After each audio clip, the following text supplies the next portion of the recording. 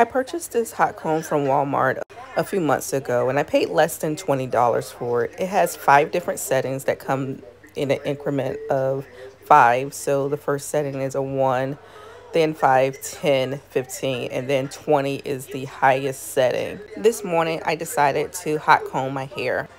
My hair is in 2-strand twists.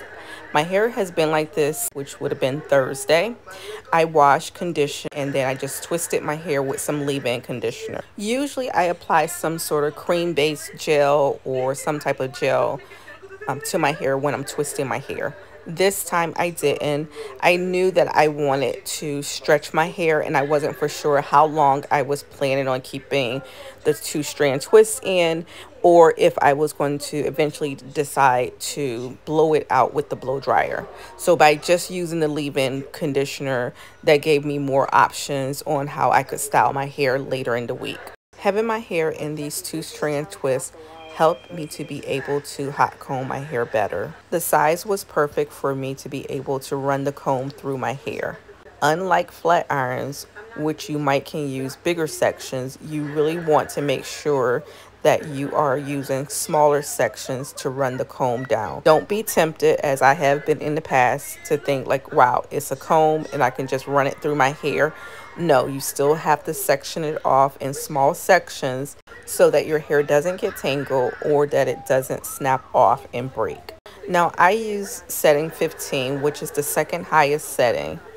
Once I was done with my whole head of hair, that's when I turned it up to 20 and then just touched up around my edges in different areas where I felt I really couldn't get in the first time. Since having this color in my hair, I've been taking a lot of efforts to make sure that I am maintaining my hair and that I am keeping my hair moisturized.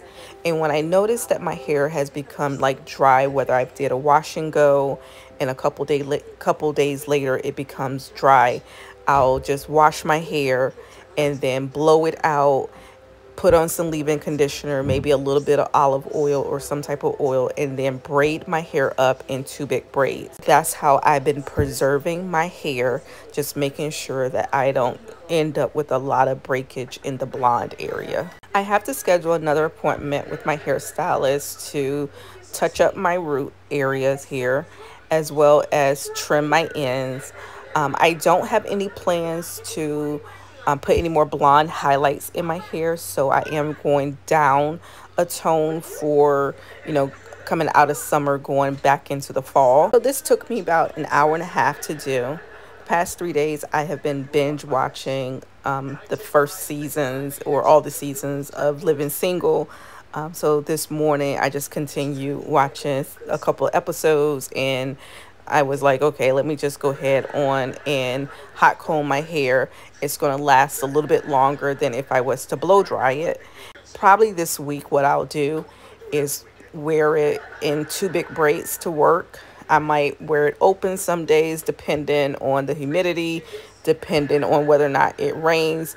I feel like this is the best way for me to maintain and manage my hair, especially being that I have the blonde highlights in it. So while I am open to hot combing my hair, I'll also be twisting it up in the 2-strand twist as you saw earlier.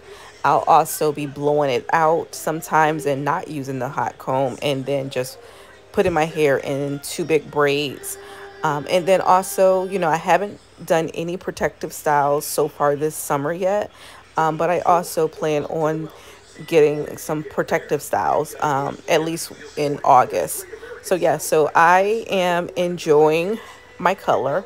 I've received lots of compliments on the color, and so yeah, so I just cannot wait until I can get back to the hair salon, get the roots touched up, and also get my ends trimmed.